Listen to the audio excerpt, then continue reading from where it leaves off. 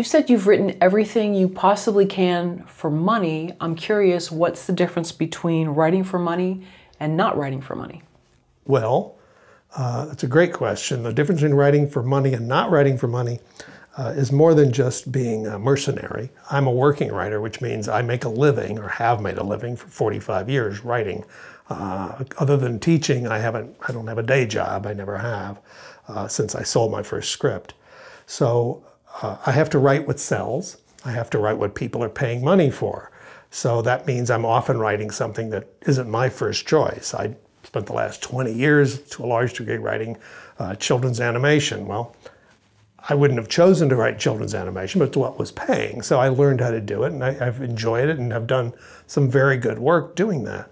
So that's one distinction, is I write my own projects separately, not for money. You know, I'll write spec scripts, continue to do it, always have. Sometimes they sell, sometimes they don't. Probably more often than not, spec scripts don't sell, but that's me. That's me putting my best work into the world.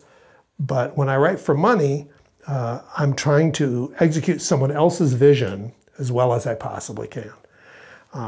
That's the one distinction, but it's not quite as cold-blooded as all that, because when you write for money, that means you're writing for a form that the producer thinks will get that money back, the money he's put into it plus more, plus a profit. By definition, that means you're writing for an audience.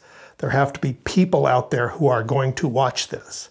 And that's great training, because left to their own devices, all writers are going to tend to get lost in their own heads and just write what they want to write. And that's fine, but they often disconnect from the audience if you haven't had the experience of watching an audience see your work. I've been lucky enough to have that experience hundreds of times, and it's been good for me to see what audiences like, what the audiences don't like, what they respond to, what they don't respond to, how they respond. Is great training, and I wish every writer could have that experience. I have friends who are major screenwriters, but they may have only had 4 or 5 movies made in their entire 20, 30 years. And even then, very often it wasn't really their movie. Somebody rewrote it, or the director changed it, and so they have a limited amount of experience seeing an audience respond to their work.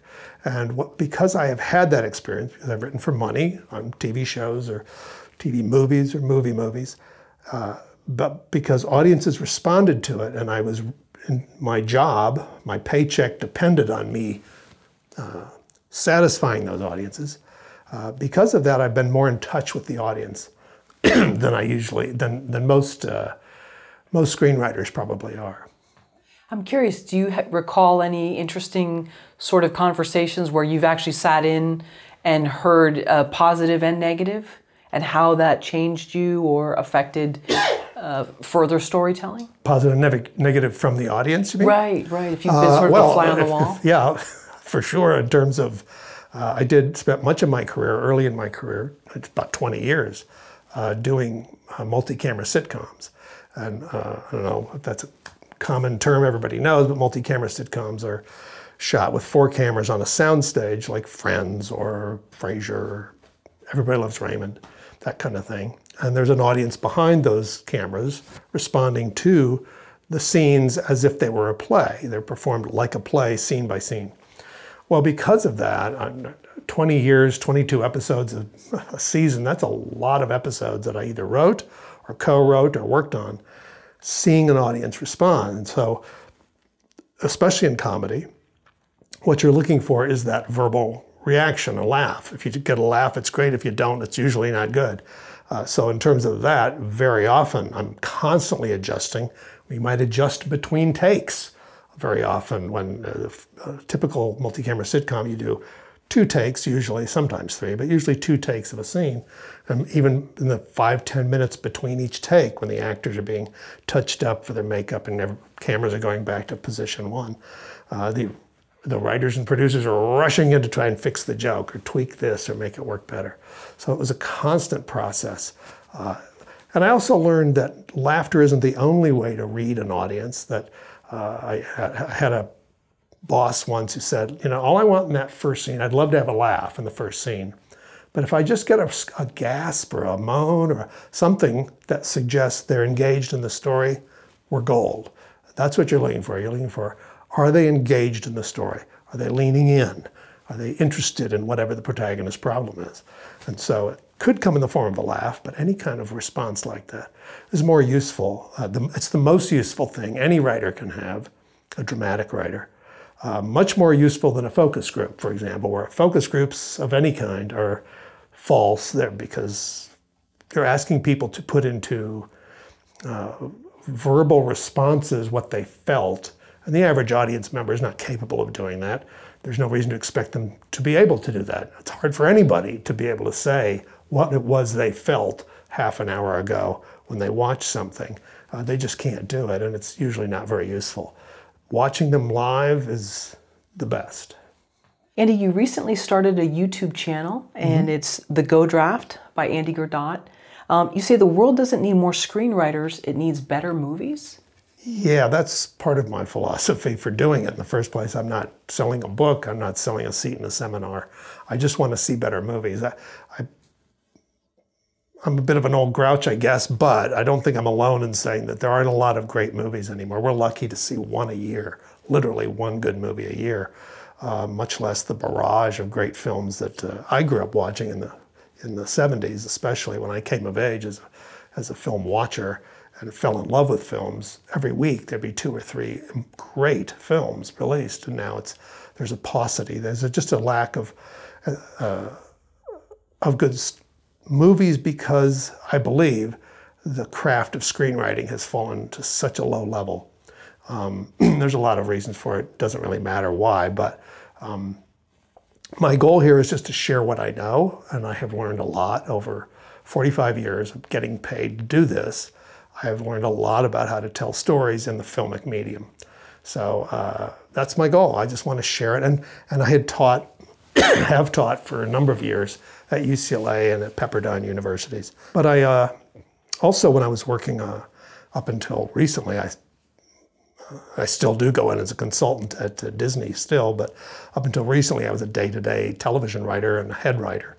And so I found myself teaching writing to the staffs who were desperate for this material, even though most of them had been to film school. The screenwriting instruction they'd received was not particularly good. So, or at least it wasn't useful to them. And so I realized there was a market for this. I'm not interested in at this point in my career. I'm comfortable. I don't need to monetize it. I just want to share it. And if it's of value to someone, it seems to be to a lot of people what I know, why not get it out there in the world? And that's what the Go Draft is all about. The term Go Draft, by the way, because people ask me, what does that mean? It used to be common in Hollywood. I don't know if it is anymore, but they talked about the Go Draft was the draft that was written that got the green light. Whoever wrote the Go Draft was a prized commodity. Very often they weren't even credited, but they did that last pass that made the script go from promising to, okay, let's start writing checks. We're going to make this film. And that's a lot of who I'm writing it for, are people who are probably already interested or even actively trying to be a writer, a screenwriter, but their work isn't quite up to the level of getting shot, of getting paid, of getting, moving on to the next level of getting your work produced. And so that's hence the Go Draft. Going back to the idea of maybe there's less quality films made today, do you think that we watch films for different reasons? Sometimes we have things playing in the background that we're not too emotionally invested in. It's pretty light, it's pretty, maybe the people are pretty. And others we go by ourselves and we're not in the best mood, but we want to feel something to take us out of where we are. And other people want to be it's a date movie, they don't want anything too serious. We go for different reasons? Yeah, that's absolutely true. I think it's probably always been true. I mean, when you look back at the history of Hollywood movies, there were romantic comedies and musicals and dramas and film noir and all kinds of things. So the difference is, especially in the last, since streaming especially, even before that, the fragmentation of the market through cable.